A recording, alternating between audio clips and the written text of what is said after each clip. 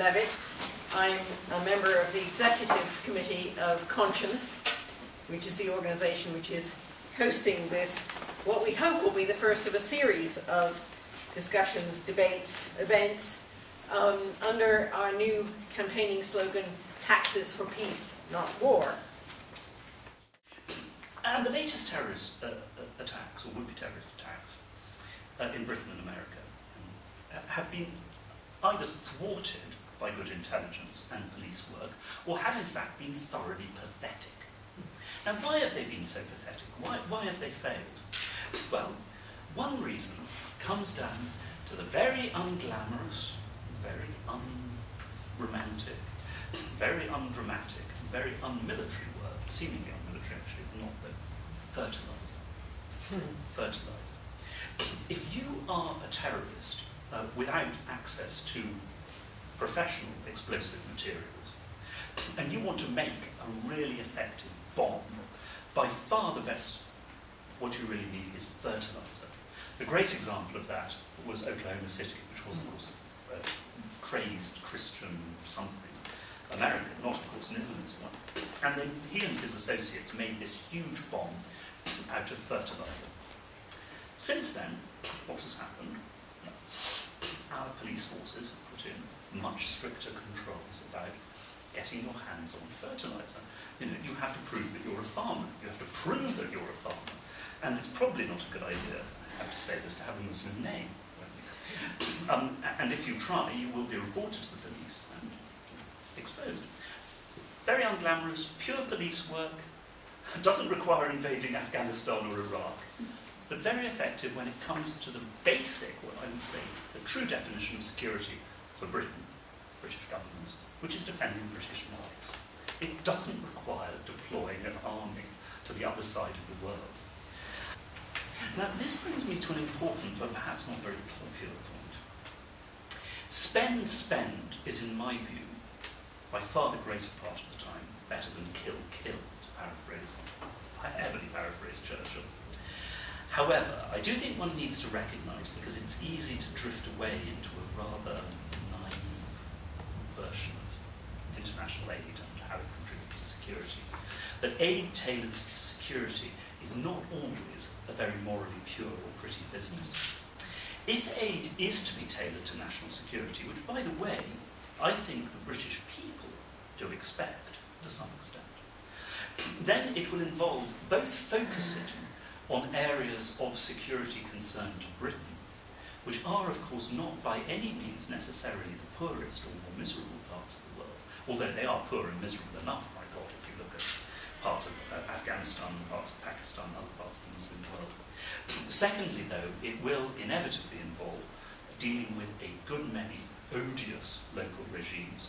It's not just a question of taking money from the Ministry of Defence and giving it to DFID.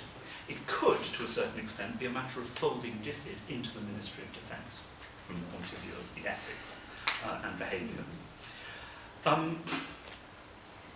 But if, as I say, we are looking at using development aid, as I believe we should to a great extent, as a substitute for military action, then, in my view, we simply cannot go on with the attitudes to aid and development that we've pursued so far.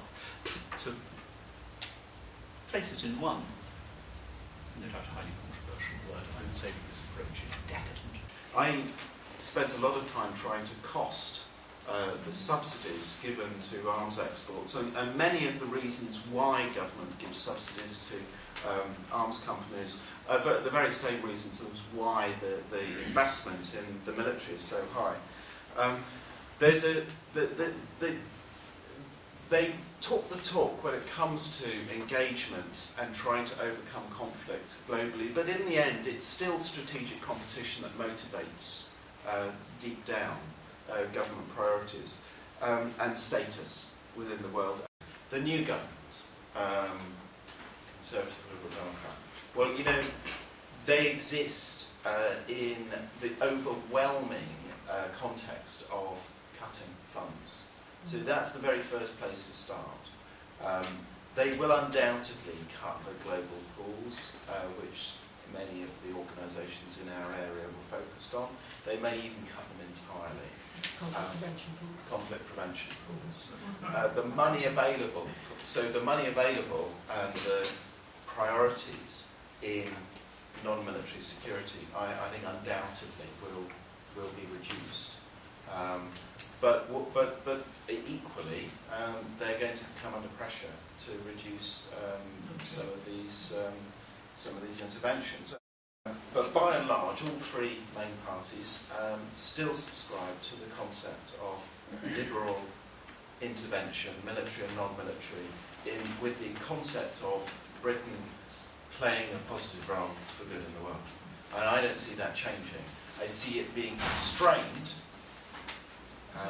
I see them cutting back, but I don't see them changing. And that has impacts in a number of different ways. But I'll just finish by talking about the nuclear impact. You know, I can imagine this country becoming a non-nuclear country in the next 10 years. I can imagine that. I'm not saying it's going to happen, but I can imagine it. But if it does, I can only imagine it having just had a debate about how we can't afford it. And that will be the reason. It won't be for all the positive reasons that all of us, it'll be for money.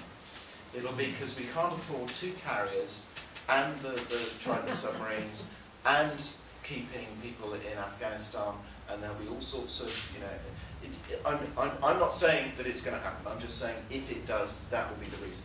And that'll be bad. And it'll be bad globally, because the message will be that Britain is a declining power, and that if you're a declining power, you lose your nukes. And the other side of the coin is if you're a rising power, you need nukes. So what could otherwise be a huge opportunity to reduce nuclear dangers and create a culture of moving away from nuclear weapons and building a strong global security based upon not threatening mass annihilation of one's potential enemies, turns into a negative consequence.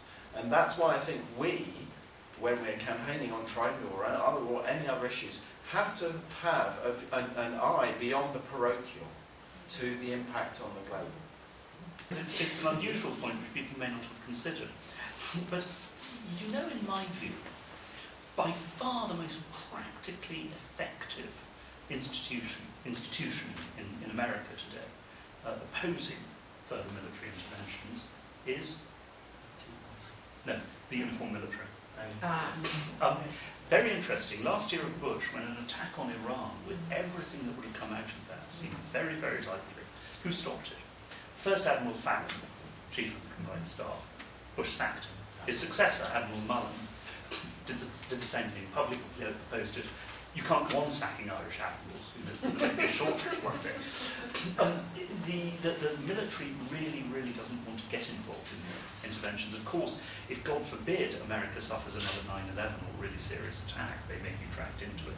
But I think it's important to note, and it's not true in quite the same way in Britain, but in America, it is. It's not the old pre-1914 or whatever model of uniformed warmongers. It really isn't. It was neocon civilians who created the Iraqi disaster. And of course, as long as the Americans don't charge off into something, but with the exception perhaps of relatively small interventions like Sierra Leone, we won't either, because we always follow. That's why we're there. We're following them. And so perhaps, touch wood, in fact, the pattern of the last 10 years, 12 years or so, is not going to be the pattern for the future. Unless, as I say, America is attacked again, and all bets are off.